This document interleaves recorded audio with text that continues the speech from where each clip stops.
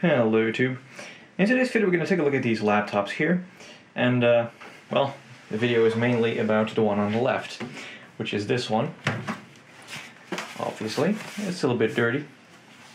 This is a Dell Latitude E6320 with a 13-inch display, and on the other side we have an HP EliteBook 2560p with a 12.5-inch display. These laptops share a lot of similarities, but there are a couple of differences as well, and I'll just go over that in a moment. They're based on the same platform. They're both Sandy Bridge laptops. They both have the i5-2520M running at 2.5 GHz with 2 cores and 4 threads. And that's pretty much where all the similarities end. And yeah, they have the same screen resolution of 1366 by 768. At first, I only owned that EliteBook over there. I wanted to make a video about it, but there were a couple of problems with that machine that I was trying to solve with the seller of the machine. At first, he promised me a pristine condition laptop for a very, very good price with original adapter, AC adapter, 4 gigs of RAM and a 320 gig hard drive, so basically the base spec of the machine anyway. That was fine. It also had a good battery, it said, and yeah, a lot of those things were not quite true. And I'll show you what I mean. As you can tell, the battery's not sitting in there properly. When I first unboxed the laptop, I saw that the battery just wouldn't detach if I use these sliders over here. But these sliders don't matter at all. See what I can do? Boom.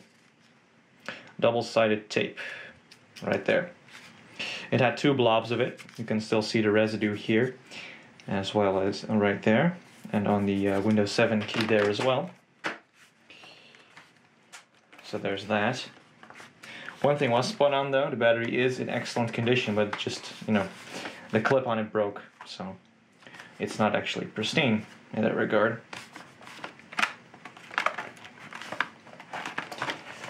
Another thing to note, that was in the hard drive department. There we go. I took out the hard drive, by the way. There was a 250 gig instead of a 320. That's okay by me, but as you can see, the caddy is missing, and all it had was, again, duct tape. This entire machine was just basically consisting of tape where it shouldn't be. And instead of 4 gigs of RAM, we only have 3. We have the original 2 GB module here and a 1 gig instead of another 2 gig.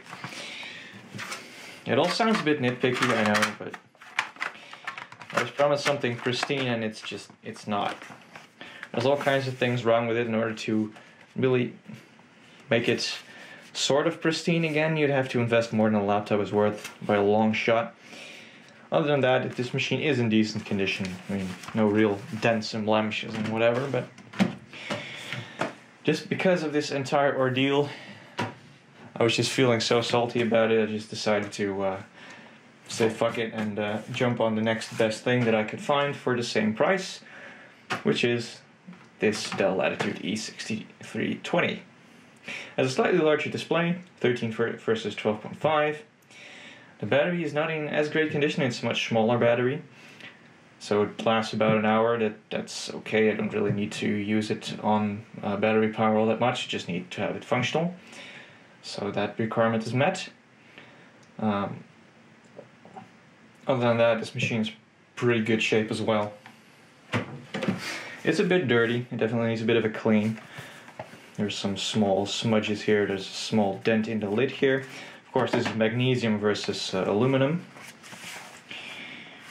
so there's a bit of a difference as well. On the bottom, there's not really all that much worth of scratching, so that's good. And on the side, just your typical blemishes and whatnot. Just some small scuffs, really. Nothing major. These laptops are also built like tanks.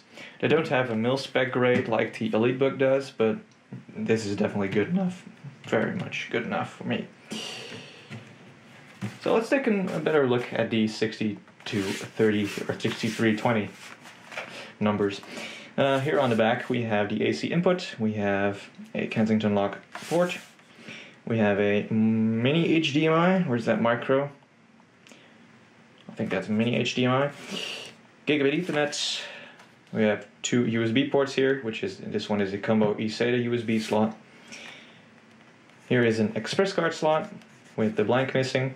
Wi-Fi toggle, of course the optical drive that you can pull out like that. On the other side of the laptop we find the tray for the hard disk with a smart card reader, a vent for the CPU fan, 3.5mm jack, VGA, and that's all there is to it. Oh, and by the way, yeah, right here in the front we have an SD card reader. Can we get that in? There we go. This laptop is slightly harder to work on. It's not a matter of sliding the panel off straight away. You have to take out a couple screws, but then you can access basically all the main components. One major difference between this and the EliteBook is that the CPU in the Latitude is soldered, and it's not on the EliteBook. In the EliteBook you can still upgrade it to like a 2630 QM or whatever. This one will, well, you'll be stuck with what it came from. What it came with from the factory. Both, of course, Windows 7 era laptops from about 2011. And yeah, overall great machine. This machine has 8 gigs of RAM for the same price as I got, well, 3 gigs in that one. So that's great, it's a good deal. Also had a 160 gig drive, which was a Western Digital Scorpio Black, which is decent, 7200 RPM. But I put in a 240 gig SSD that I had laying around, a Kingston UV400 I think, and it's definitely very fast. One thing that I've really got on the way in terms of upgrades is the keyboard. This is a Scandinavian keyboard. While that is okay for the overall letters and layout, I'm actually fine with that. It's not a backlit keyboard and it is slightly worn, so I decided to get the cheapest backlit keyboard I could find that would be an official Dell part. So I got one with the UK layout, which is closer to the US international layout than the Scandinavian one here is. So there's that. And then I have a backlit keyboard, which is neat. So let's turn it on, right? By the way, the palm rest and the entire area around the keyboard is rubberized, much like the top of ThinkPad laptops. And the internal ring here is basically plastic with a metal fit and finish feel to it. But it's definitely plastic. In order to get the keyboard out, you basically have to pry that area off, and you can just a couple screws and boom, you're in business. So as you can see, it boots up pretty quickly. And what I intend to do with this laptop is actually run Mac OS on it. Right now I'm testing it in Windows 7 to verify that everything is working properly, just for the time being. I don't really have that much time to mess with it right now. I'll just do a quick login here.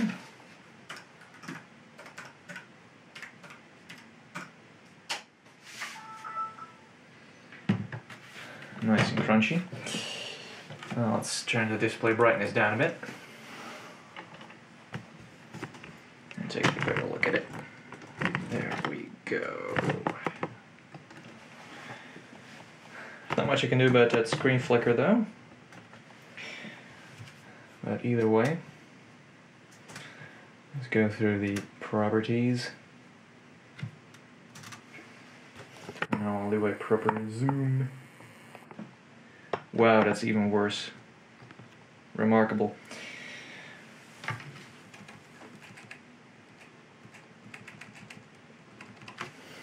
The viewfinder is adjusting for the brightness, so there we go. That should be good. And now we can see what's going on. So as you can see, we have the Intel Core i5 2520M CPU, 2.5 GHz, 8 gigs of RAM, 128 megabytes or thereabouts are gone to the Intel HD 3000 graphics. I swapped out the Wi-Fi card for a Dell Wireless 1510 because that's actually natively supported in Mac OS, and the included Intel Centrino Ultimate is not. Intel graphics don't work on Mac OS at all. I mean Intel Wi-Fi. Intel graphics, of course, are no problem at all. So yeah. So basically, there you have it. The Dell Latitude E6320. the next video you'll probably see this machine is from it running Mac OS, and that should be good. Should be a very nice ride. I've tried down the EliteBook, by the way, and that was just a hell. I mean, I could install Mac OS just fine, but it just couldn't get the audio running. I couldn't get obviously the Wi-Fi running because it had Intel wireless as well. Also some other things that just wouldn't work properly. And I'm told that these Latitudes are much easier in that regard, so we'll be seeing it running Sierra or High Sierra, I presume. But that'll be for the next video. I hope you enjoyed this one. I thank you all for watching, and I'll see you guys in the next one.